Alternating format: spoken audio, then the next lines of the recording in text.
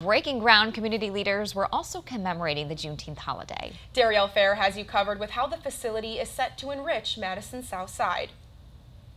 A historic day for Madison's South Side as community leaders gathered to break ground on the Center for Black Excellence and Culture. The center was first announced in 2020, receiving community-wide support to establish a collective to affirm, inspire, and advance the Black community.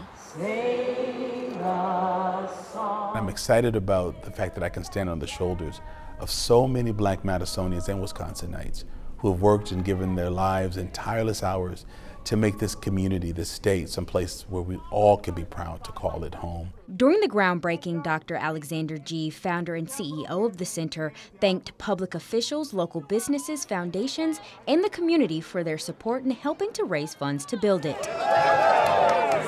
He says they have raised more than $28 million to date. I'm so proud of my team for their work, but the next 18 months will be telling our stories.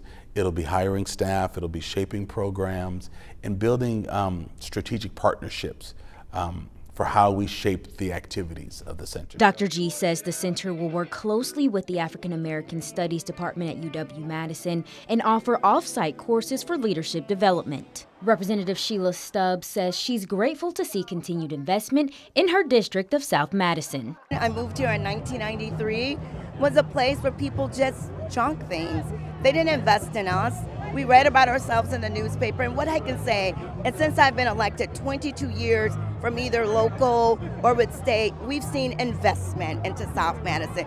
We've built anchors in our community. Dr. G also told me in that interview that the ceremony taking place on Juneteenth, a holiday that marks a period in our history when freedom reached all enslaved African Americans across the country, was symbolic as the center will look back to and celebrate the accomplishments of Black people for generations.